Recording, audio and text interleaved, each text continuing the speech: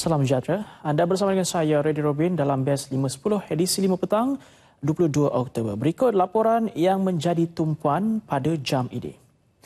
Penubuhan Pusat Rehabilitasi 1 Malaysia PR1M dan Hemodialisis dipelopori kerajaan negeri Terengganu di setiap kawasan Parlimennya bagi membantu golongan berpendapatan rendah. Melalui Majlis Agama Islam dan Adat Melayu Terengganu, Maidam, kerajaan negeri itu menyediakan tempat dan kemudahan mesin hemodialisis. Kementerian Kesihatan pula menjalankan aktiviti terapi pemulihan dan menawarkan khidmat pakar perubatan bagi menjayakan pusat tersebut. Menterinya Datuk Seri Dr. S. Subramaniam menyaksikan memorandum perjanjian persefahaman pusat berkenaan di seberang takhir yang berharga RM1 juta.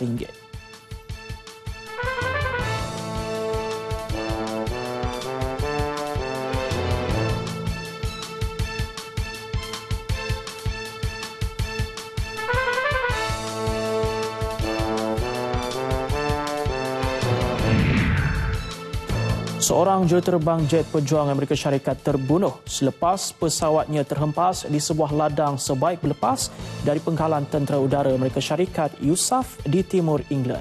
Pesawat marin FA-18 Hornet itu terhempas di sebuah kawasan terpencil di RAYDWIN kira-kira 110 km di utara London. Pesawat tentera berkenaan dikatakan berlepas dari pengkalan Lakenheath di Suffolk. Polis tempatan mengesahkan hanya terdapat satu kematian iaitu juruterbang pesawat tersebut.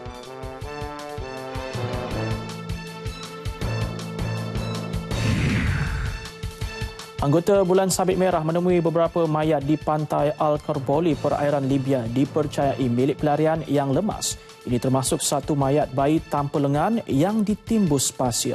Dua lagi mayat wanita ditemui berdekatan di kawasan pantai yang terletak 50 km dari ibu negara Tripoli.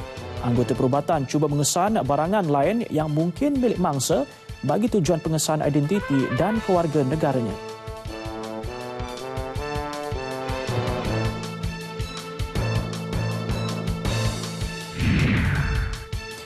Angkatan Koperasi Kebangsaan Malaysia Berhad Angkasa menjalin kerjasama dengan Rangkaian Perniagaan Cham dari Kemboja.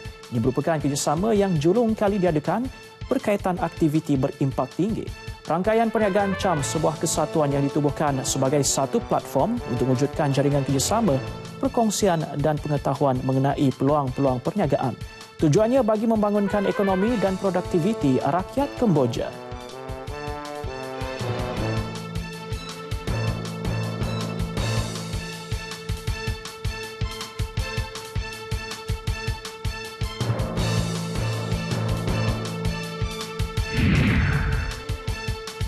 Lebih 3,000 peserta dari dalam dan luar negara bakal menggegarkan Melaka Bandaraya Bersejarah menerusi program Melaka Century Ride 2015 yang bakal berlangsung Ahad ini.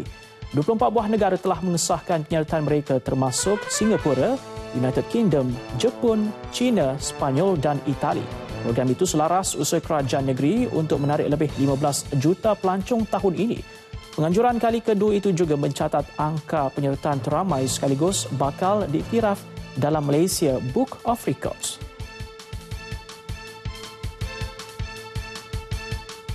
Baik saudara, sekian dahulu untuk waktu ini. Laporan lanjut dalam Nasional 5 seketika nanti bersama Farhatul Aisyati Osman. Kita jumpa lagi dalam BES 510 edisi 7 malam. Salam hormat.